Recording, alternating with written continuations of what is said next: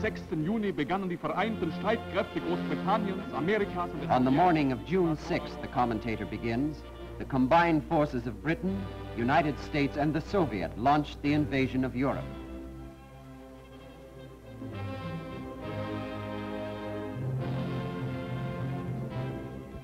Ein Warnungssystem verbreitet die Nachricht, dass Festung Europa... The commentary continues.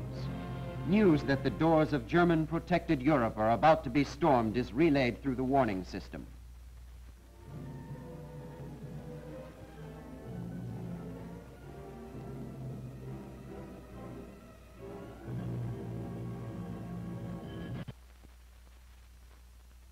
Alarmsignale ertönen tief in den Befestigungen am Kanal und unsere Truppen gehen in die Kampfstellungen vor. Alarm bells ring deep in the Channel's fortifications and our troops go into action.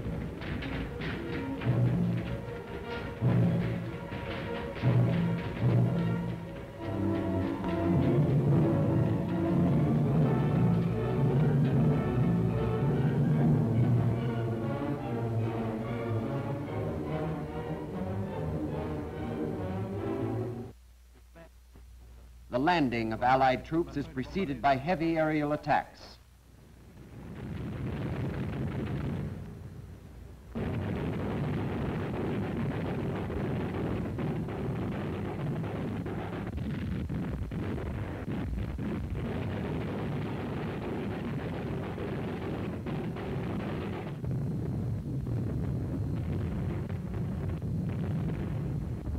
Here the commentator states that during the night, the German shock troops attacked an invading airborne division. The Germans had long feared the possibility of airborne attack. Nazi radio reports at the time of the invasion first claimed our paratroopers had been annihilated. Later gave them credit for the Allied penetration. Meldetruppen berichten, dass sich die Alliierten... Commentary: patrol troops report that Allied naval units are nearing mine barrages.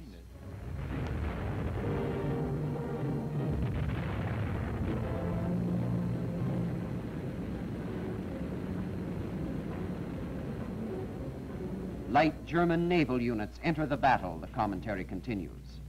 The Nazi propagandists later apologized that their tiny fleet was up against the two most powerful navies in the world.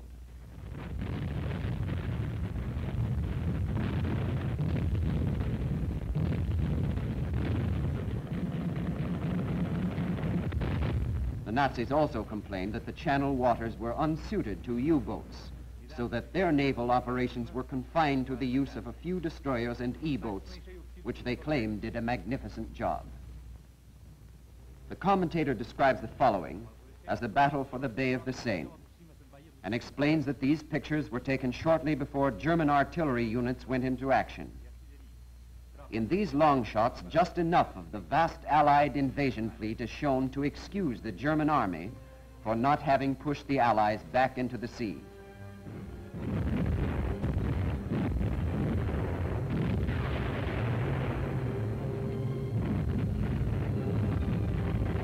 The Allied ships shown here include British destroyers and one battleship.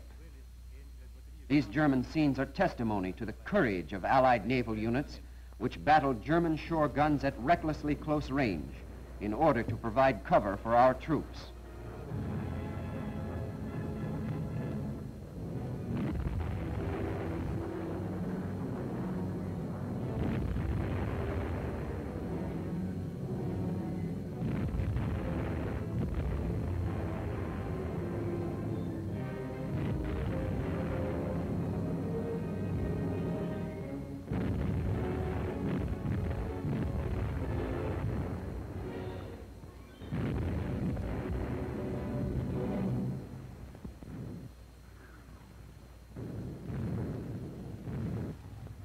Feindliche Landetruppen drangen die Mündung des Orneflusses ein. The commentary: enemy landing troops penetrated the mouth of the River Orne, suffering heavy casualties. This action is probably near the village of Westerham, where the Germans succeeded in repulsing an Allied landing. German troops, though surrounded, held the British back for several days.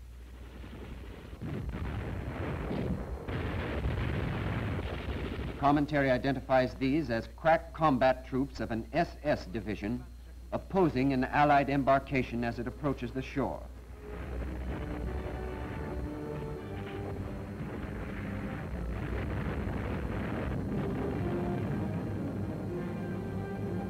Troops in these landing boats were annihilated or taken prisoner within a short time, says the commentator.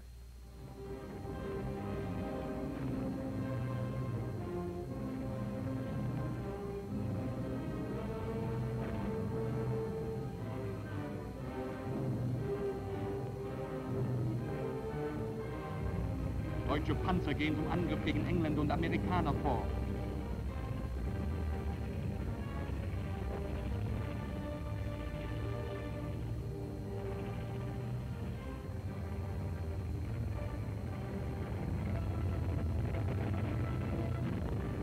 The announcer goes on to say that behind the protection of this forest, thousands of German troops and tanks prepare for the assault on the enemy.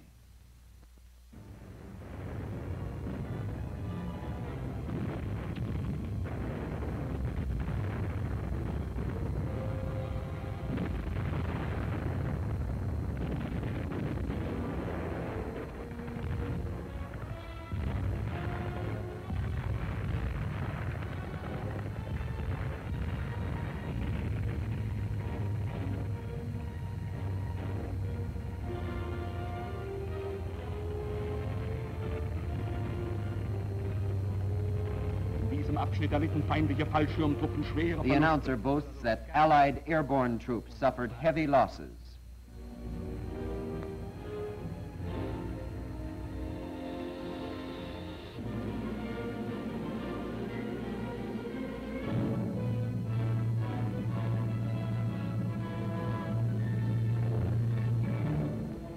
Some of these prisoners are American airborne troops, although they are not identified in the commentary.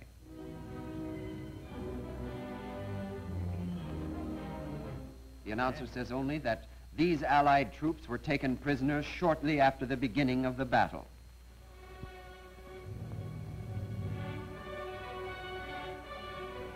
Auf diesem Landungsfeld wurden viele Transportflugzeuge zerstört, ehe sie den On this landing field, it is explained, many troop planes were destroyed before they could enter the combat.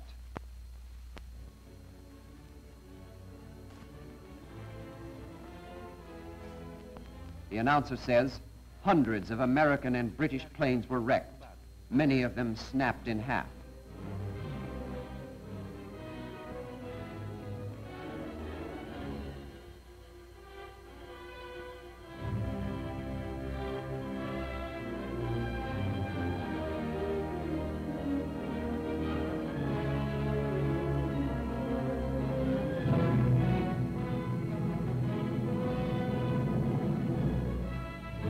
Much enemy equipment is lost, including this American Jeep, which is unloaded intact from a wrecked plane. Gefangene aus Nova Scotia. Kanadischer Fallschirmjäger.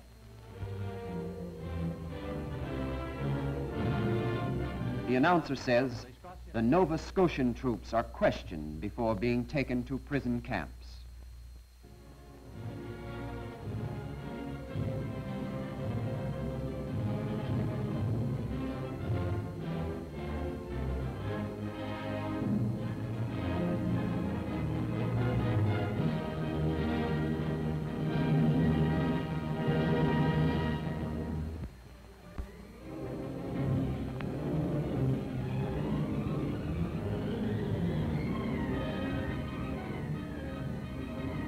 Nordamerikanische Bomber gesichtet.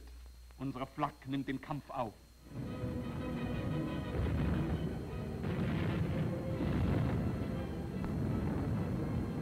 The commentator identifies the scene of this American bombing attack as Caen.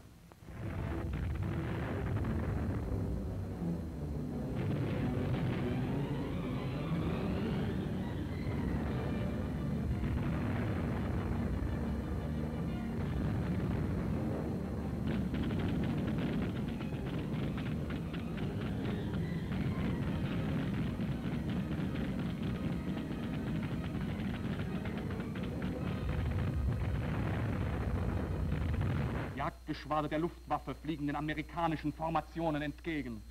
He says fighter planes of the Luftwaffe fly to meet the American formations. An air battle takes place over the Bay of Biscayne.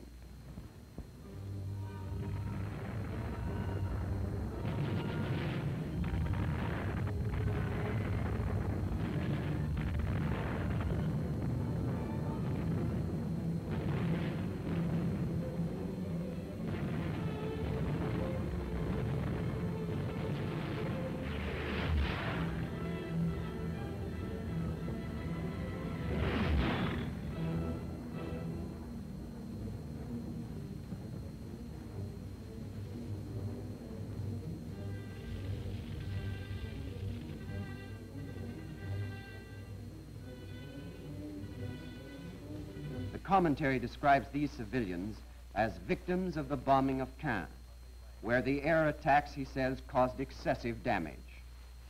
This whole sequence is carefully designed by the Germans to play up the hardships inflicted on the French by the Allied invasion. Nazi propagandists describe scenes such as these as the meaning of Allied liberation. Optimistically, the announcer says that these are German divisions on their way to surround the enemy.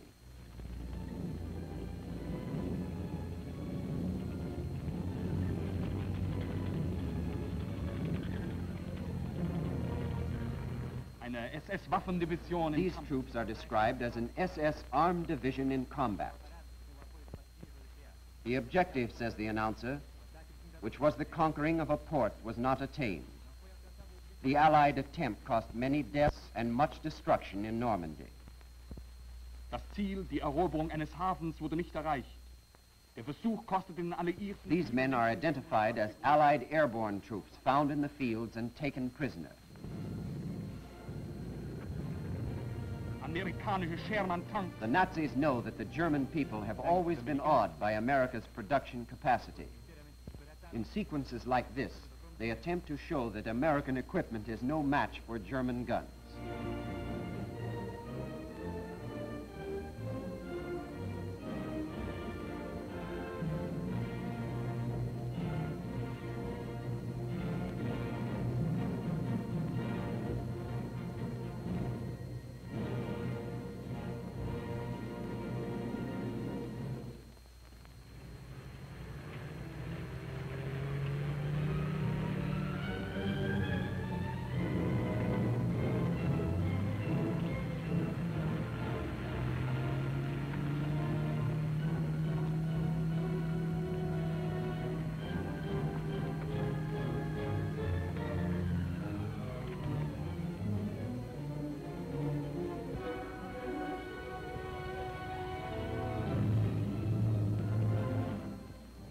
Commentary, our troops move up with flaming tanks flanking the march of battle.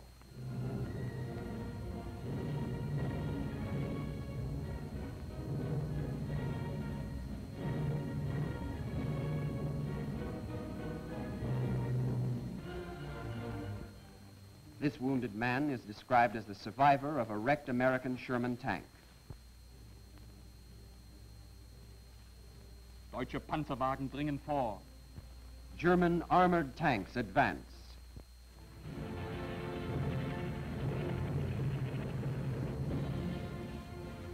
This is the Bayeux sector, where, says the announcer, the enemy advance is also held back.